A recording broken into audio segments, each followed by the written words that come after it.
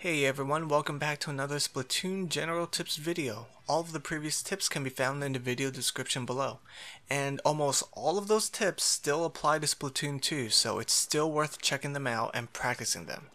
And this is my friend Jessica. We've been squid partying for the past few rounds. Ah, so cute, so cute. Of course, there's always this one jerk that wants to ruin everything. Is that Jessica over there to the right? I think it is. Don't kill her, she's just squid partying. She just wants a squid party. Why would you shoot her? Jessica, it's too dangerous over here. Follow me. It's safer around this corner. We can squid party as much as we want over here. Aww. Aww. Well, anyway, yeah, most of the tips still apply to Splatoon 2, so check them out. And as always, if you already know these tips, great. But there are people that are new to the Splatoon series, and there are people who've played this for a long time, but still don't practice them. So anyhow, with that out of the way, let's continue where we left off in our previous general tips video. Number 16. Turf control is essential. To most players, inking turf in a mode other than Turf War is probably an afterthought.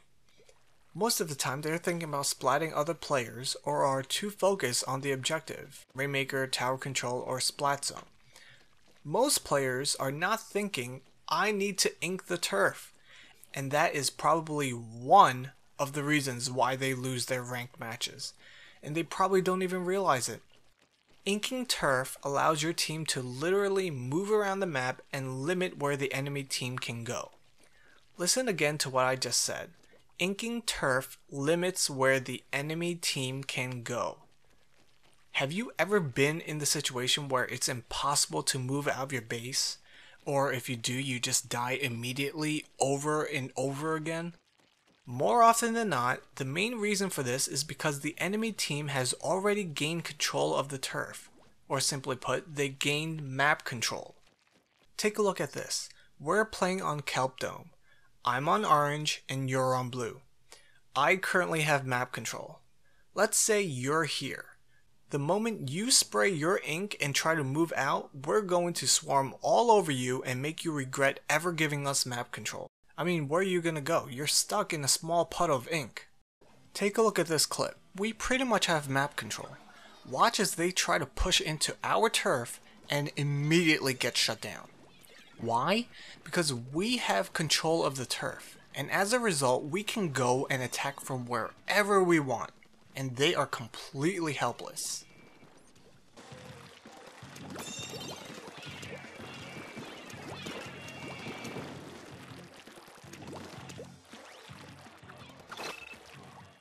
So no, these matches are not all about getting the most kills. If you're not great at splatting people, ink the turf. Your team will benefit greatly from it, which is one of the beauties of Splatoon. You don't need to be good at shooters to help your team in this game. Oh, and one more thing before I move on to the next tip. Here we have that same map again. Your orange and your objective, whatever that is, the Rainmaker, Tower, Splat Zone, is at the center of the map. Let's say we haven't inked these places which are far away from the objective. Don't leave the objective and go out of your way just to ink those places, because those areas are not important. When I say map control is crucial, I'm not telling you to ink every corner of the map. Just make sure the area around the objective is well covered. Number 17. Recon. By pressing the Recon button, you can play test the maps in the current map rotation. There are two benefits to doing this. Number 1. In one of my previous live streams, I was doing private battles with my viewers, and there was a new player on my team. It was coincidentally the same mode and map, Rainmaker on Hammerhead Bridge. He grabbed the Rainmaker, and instead of staying on this upper platform, he dropped down below and thought he could take that route instead. He didn't know that that led to a dead end. After the match, he told me that was his first time he ever grabbed the Rainmaker on this map and wasn't sure where to go. This is where Recon comes in handy for new players. When you play test the map with Recon, you can explore the map and find out what is and what isn't possible to do in the map. Number 2. Maps have different layouts depending on the mode. Here you can see that if we're playing Rainmaker on Hammerhead Bridge, these walls are available for us to climb.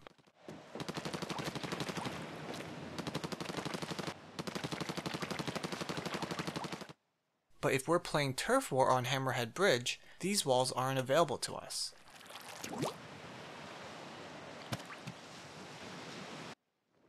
So what's so great about reconning this?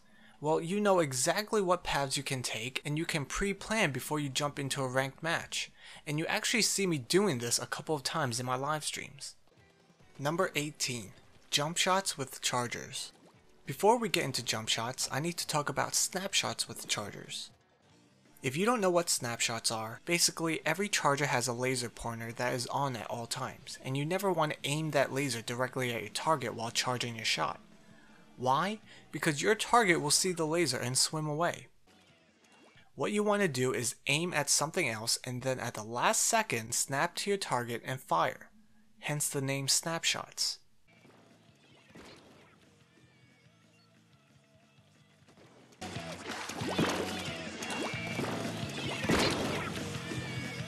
Now let's talk about jump shots. The first thing you want to do is make sure there is an object between you and your target. The object has 3 purposes. 1, it will act as a shield for you while you charge up. 2, it hides the laser from your target. And 3, it creates 2 crosshairs on the screen. When doing jump shots, you only care about this one. Use this crosshair to line up your shot, then jump and shoot.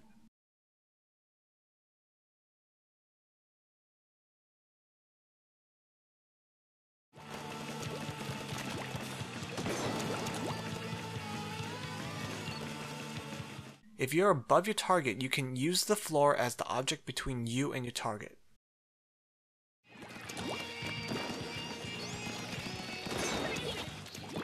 Jump shots are situational, they don't work everywhere. And there are 3 things to keep in mind when doing jump shots.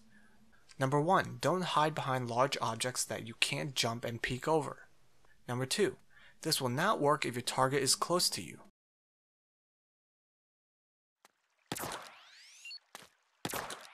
The farther, the better.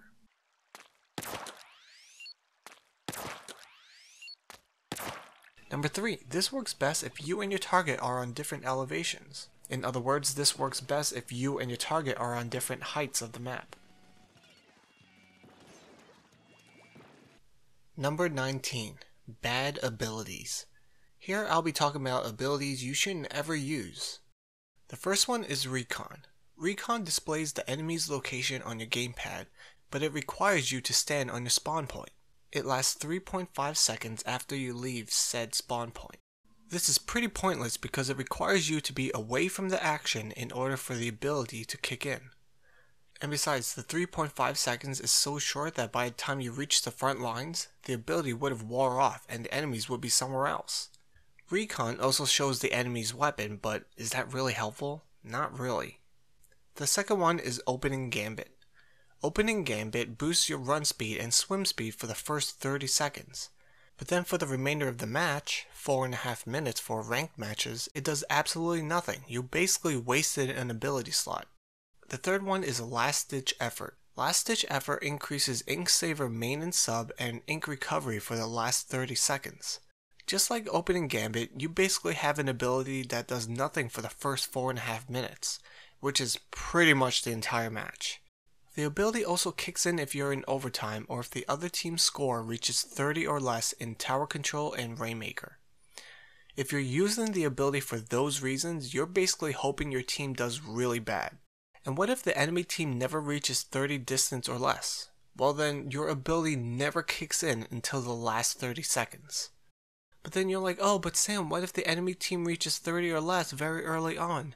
Then the ability will last throughout the entire match. Well, my friend, you're basically relying on luck because that rarely happens. And even if that does happen, your team is in such deep trouble that not even all the last-ditch effort in the world would be able to save you.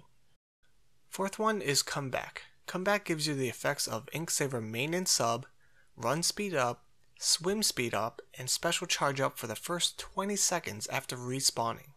This sounds great on paper, but think about it. It requires you to die for the ability to kick in, and it only lasts for a short amount of time.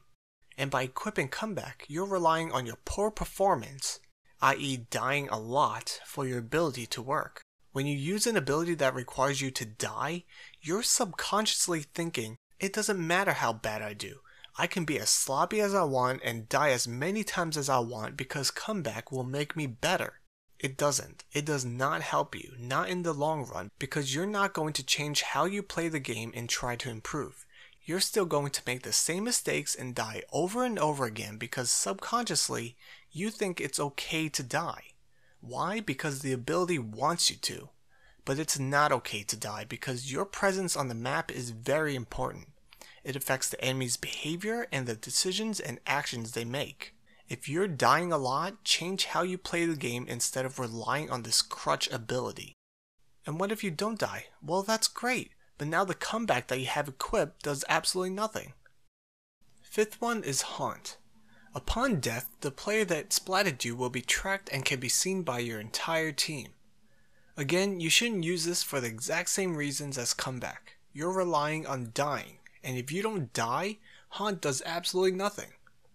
But wait, Sam, Haunt has another effect. If you equip Haunt and then someone tracks you with a point sensor, echolocator, or Haunt, you get a damage up, defense up, and run speed up effect.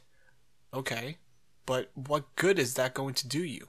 Are you going to be more aggressive and just charge in there with your newly acquired damage, defense, and run speed up? You're going to die if you do that, because remember, you're still being tracked.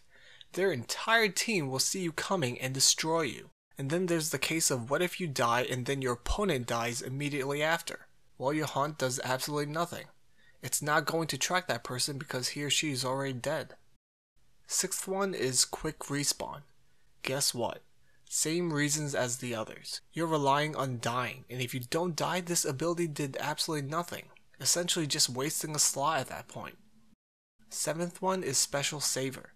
It reduces the amount of special gauge lost after being splatted, and you can only save up to 50% of your special gauge.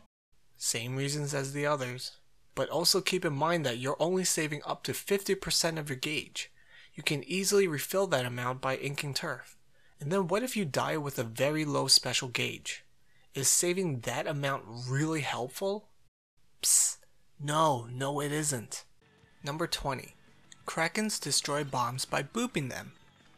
If there is a bomb, just swim over it with a Kraken and poof, the bomb just disappears.